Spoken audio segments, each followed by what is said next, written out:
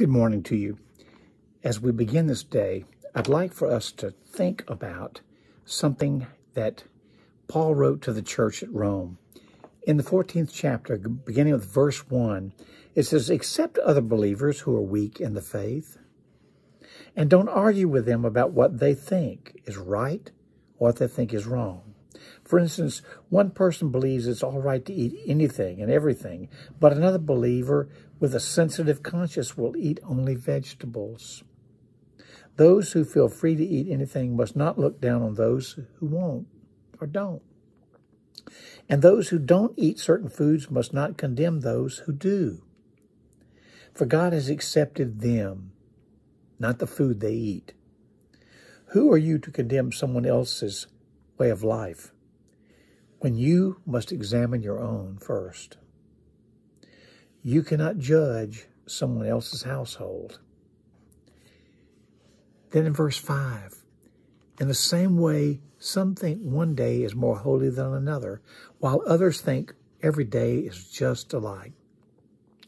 You should each be fully convicted that whichever day you choose is acceptable to worship your Lord. Those who worship the Lord on a special day do it to honor him." And that is the key, honoring our Lord. We cannot do anything about anyone else. We cannot change another person's mind. We cannot change another person's spirit. It takes God to do that. We cannot change a person's convictions. Only the Holy Spirit can do that. It says we have to honor, first of all, God in our own lives. As we honor him, we learn to accept through obedience what he wants of us. We have to learn to give grace to individuals who are different than we, to offer the hope that they will come to know the type of acceptance and grace that we can display to them, that they can display to us, that Christ has displayed to all of us. While we were yet sinners, he loved us. That means this: our primary purpose is to come to share what we have known and what we've come to know and experience the love of Jesus. How we relate to others is indicative of the love that we have with Jesus and the love level that we've been able to accept from him. That's a challenge to us. Paul says to the church at Rome, learn to honor your Heavenly Father first.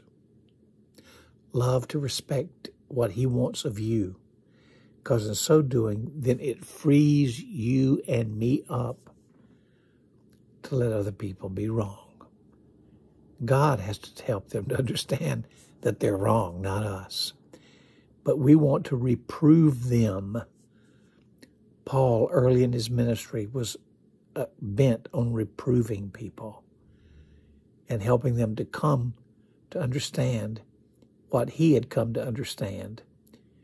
He had to learn the responsibility that it takes to give control over to the Holy Spirit and God. Pray with me. Father, we walk in this day. We disagree with so many people. We even disagree with people in our family who do not see life or opinions as we. Help us to realize not to take it personally and not to condemn them. Sometimes people have to come to grips with where they are with you first before they can come to grips with other people.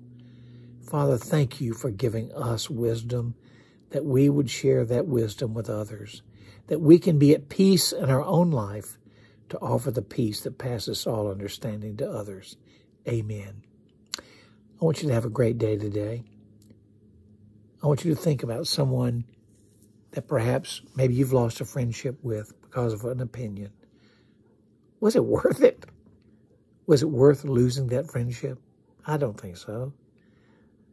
I challenge you, make a phone call.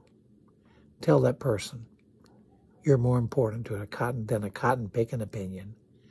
that you're important to me than what we think politically, socially, dogma, theology, biblical interpretation. Does it really matter? The only thing we have to agree on is Jesus Christ, the Son of God, our Lord. That's the foundation of everything. See you tomorrow. God bless you.